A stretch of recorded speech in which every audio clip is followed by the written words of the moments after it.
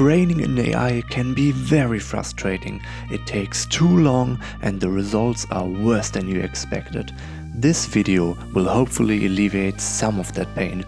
My name is Sebastian, I am an AI enthusiast from Germany, and these are 5 hacks to speed up your AI training. Hack 1. Start out as simple as possible. The single biggest mistake I still keep on doing when training in AI is that I start out too complex. Complex environments are interesting, but creating simple environments minimizes your chance of making mistakes. Increasing the complexity afterwards is always easier.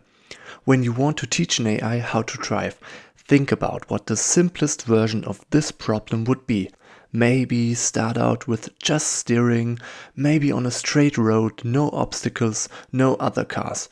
You want to make sure that the AI can fail quickly and fail often. If it drives off the road, just reset it and let it try again. As a guideline, if you think, oh, now the problem is too easy, that's boring, then you just have the right amount of complexity. Once it can reliably reach the goal, you know the foundation of your environment is working, and that's really worth a lot. Use this environment and slowly add complexity. In Unity, you can even use a method called curriculum training, which allows you to increase the difficulty of your environment during training as the AI improves. Hack 2. Work carefully. As programmers, we sometimes get in the habit of pressing play first and fixing errors later. This is a bad idea with machine learning because iteration time is dependent on training time. Letting an AI train for several hours and then realizing it didn't work because you made a stupid mistake is the last thing you want to do. Trust me. Work slower, take your time. Outline your code structure before writing it. Type carefully, type slowly, check everything you write twice.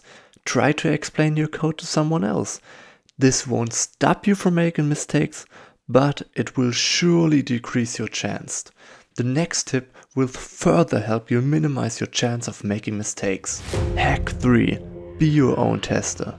By using the so-called player brains, you can control the agents.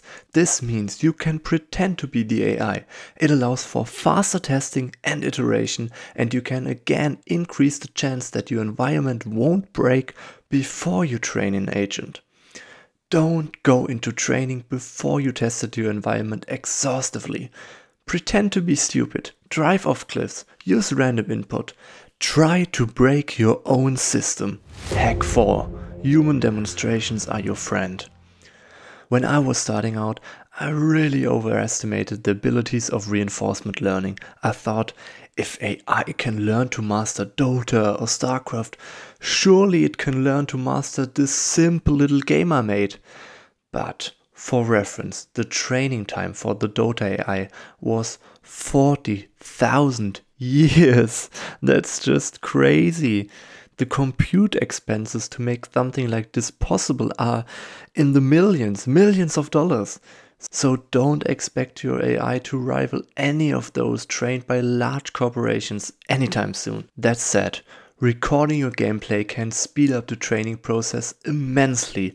Use it. There's no shame in using human data. Everybody does it. Unity allows for a blend of human data and autonomous training by the agent, which I think is currently the perfect method for most games. Again, use it. Be the teacher. Before we get to the last tip, I am running a straw poll. You can vote on which video you would like to see next. Just quickly pause the video, click the link in the description and vote. If any of those video ideas interest you, make sure to subscribe. Let's keep on going. Hack 5. Reward shaping is dangerous. Many times rewards are only given at the end of a level, like reaching the finish line in a driving game. So, a complex sequence of steps is required to receive any rewards. When you are watching the agent struggle to get any rewards even after hours of training, it can be very tempting to give some intermediary rewards. You think, oh, maybe I can help this poor AI a bit if I just reward it for taking power-ups. It is so helpless. Yeah, sadly, this can easily lead to exploitation or shape the gameplay in a way you may not like. In this example, the agent kept on collecting turbos instead of finishing the race. Why? It was the quickest way to score points. In terms of reinforcement learning, this is not an error. It is just a poorly designed reward structure. So I would recommend to try to use curiosity or human demonstrations before you shape rewards. It's dangerous.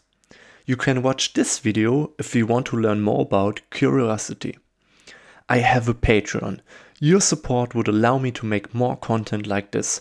I am planning to make this YouTube operation a full-time thing. Of course, there's no way of doing this without your support while keeping the videos free for you to watch.